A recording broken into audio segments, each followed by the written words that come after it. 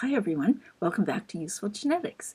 This is Lecture 2N, where we're going to talk about the outcomes, the consequences of the gene duplications that we discussed in the previous lecture. We'll talk about whether gene duplications are good or bad for the organism in which they arise, and then we'll think about the longer-term evolutionary consequences of these events.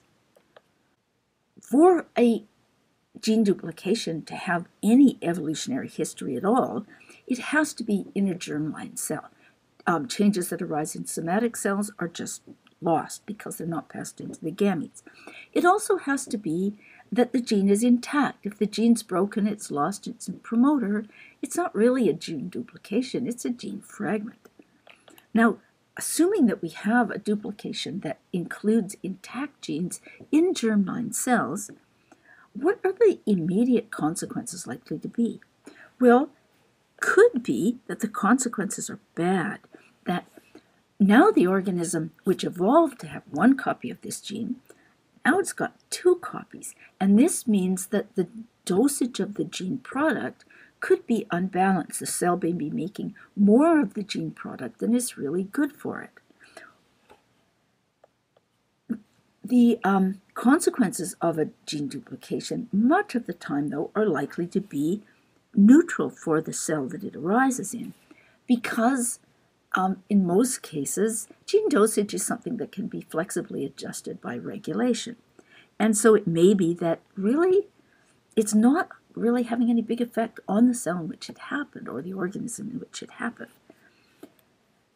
But most interestingly, it could be that the duplication is good, that it's causing a useful increase in dosage, or even if it's immediately neutral, it may have a potential for evolving into new and improved functions, and you'll see that in the next slide.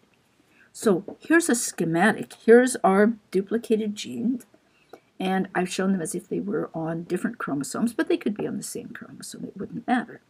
And the question that we ask is, well, are two copies of this gene better than one? If the answer is yes, then natural selection is going to favor maintaining both copies, and it's going to select against mutations.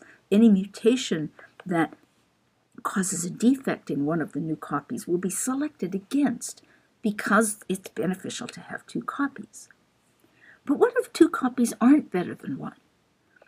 It still it doesn't have much immediate impact on the organism itself, but it creates the potential for the evolution of new gene functions in a couple of different ways.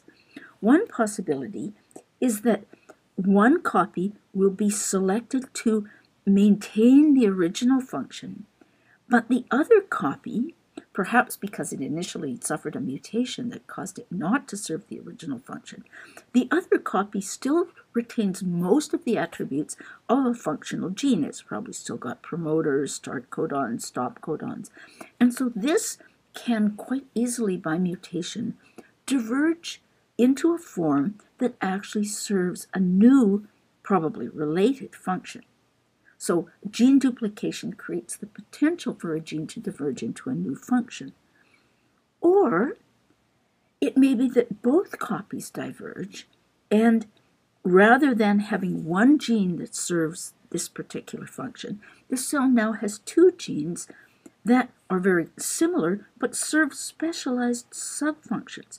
So the two genes may have divided up the job of the original gene and be able to do it more efficiently because each is more specialized. So these are beneficial new gene consequences that can come from what's initially a neutral duplication of a gene. Now, an important term to be aware of is gene family. We use this term to describe situations where genes are related because of ancestral duplications or by copying into a new genome, which functionally does the same thing. And so I've got one example here, and this is the REC-A family of genes. This is one of those families of genes that can be traced to all the groups of life and likely existed in the common ancestor of all living organisms. It's in bacteria, it's in archaea, and in many organisms, especially many eukaryotes, there are multiple copies, multiple distantly related versions of the Rec-A gene, and we describe this as the Rec-A gene family. So there are 7 different genes with different names, all closely related to each other. And we know that they're closely related to each other because we can line them up and compare their amino acid sequences. And these amino acid sequences are much too similar to have arisen for the similarity to have arisen by chance. So we conclude that these similarities exist because of homology, that these are genes that are similar because they're descended from a distant common ancestor. Now, this is in humans. Many of our metabolic genes and most of our structural and regulatory genes are members of gene families. It's very, very common. Now, one source of concern for understanding gene families is the need to distinguish between different alleles and different loci. You remember we introduced these terms in Module 1 as describing different aspects of relationships between genes. So here I've got the same drawing of the human chromosomes that I showed in Module 1. There I was making the point that each of our chromosomes has a different set of genes. So chromosome 1 has completely different genes from chromosome 2. Chromosome 18 has completely different genes from chromosome 19. They have different loci. Now, I want to focus on just one gene family that's present on 2 of our chromosomes, and that's the genes of the globin family. The globin family is the family of proteins that produce our hemoglobin, the protein that transports oxygen in our blood. And we have globin genes on chromosome 11 and on chromosome 16. These are 2 different loci.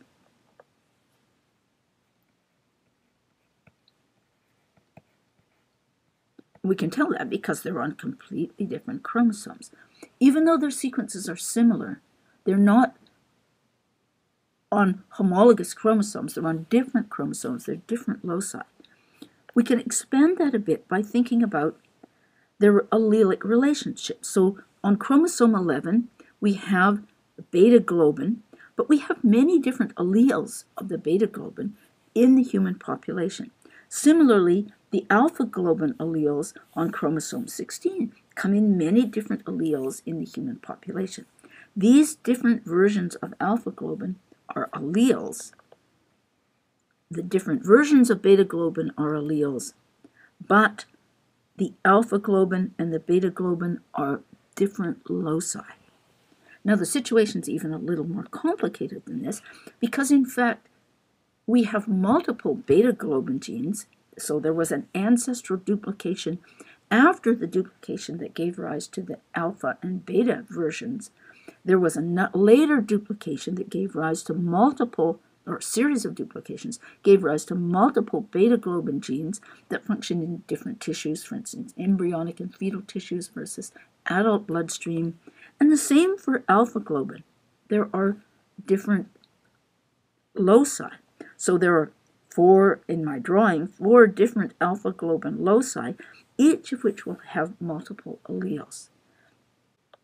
So what we've done, we've thought about the consequences of gene duplications. That if a gene duplication is directly beneficial, 2 copies is better than 1, it's going to persist because of natural selection. If it's neutral, it can still persist, but the 2 copies are likely to diverge. One may assume a new function, or each of them may assume modified sort of subfunctions of the original function. And this has been a very effective event in evolutionary history. It has given rise to many, many of the genes in our bodies. So the human genome contains many, many gene families with different loci with different versions of ancestrally descended genes. Now, coming up next, we're going to think about how DNA sequence differences accumulate through time. And we're doing this as a preparatory step for Lecture 2P, where we're going to think about how the sequence differences that have accumulated through time can be used to let us infer how the process of evolution has actually happened. I hope to see you there.